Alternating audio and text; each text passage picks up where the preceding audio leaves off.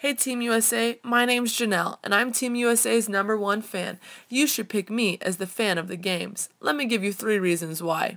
1. I live in enemy territory, Canada, and every day I rock the stars and stripes to make sure these Canucks know where I'm from and that my blood runs red, white, and blue.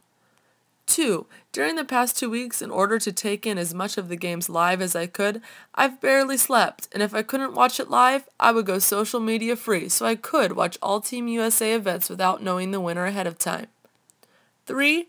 Even though I live in Canada, I work in Washington State as a PE teacher, and throughout the games, we've had our own classroom Olympics, Olympic projects, and Olympic-themed spirit days, all for the purpose of getting my 360 students and co-teachers excited to cheer on Team USA. In case these 3 reasons aren't enough, take a look at my blog, Facebook, Twitter, and Instagram feed. You'll see that not only have I repped the red, white, and blue during the past few weeks, but pretty much all the time. Whenever I have the chance, I let the world know I'm American.